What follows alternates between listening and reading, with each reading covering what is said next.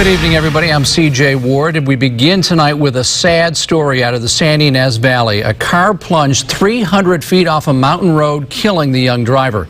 The two people in the Mustang were on their way back home from the Red Rock area along Paradise Road. News Channel 3's Tracy Laird joins us live off Highway 154. And Tracy, it's amazing anybody walked away from that mangled Mustang, but somebody actually did. It is amazing. This car went airborne, landed upside down in the brush by a dry creek about 180 feet down, and you couldn't even see it from the road. Search and rescue recovered the body of a 22-year-old driver.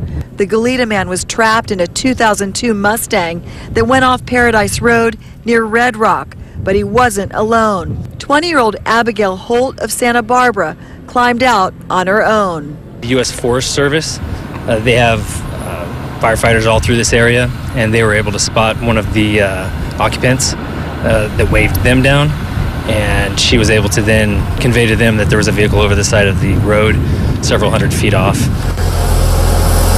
Tow truck drivers who train with search and rescue pulled the car out. Search and rescue did most of the work, though. They got a hard job. They got to deal with all that stuff, so it was kind of hard. Highway patrol officers found wine in the trunk and skid marks on the newly paved road. At this point, that it looks like speed did play a factor in this collision.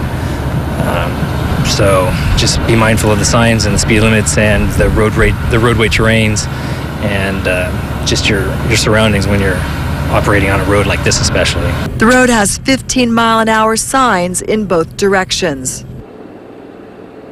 And rescuers say the survivor was taken to the hospital with facial fractures and cuts and bruises, but they say she will make a recovery. In Santa Barbara County, Tracy Laird, News Channel 3. Okay, thanks.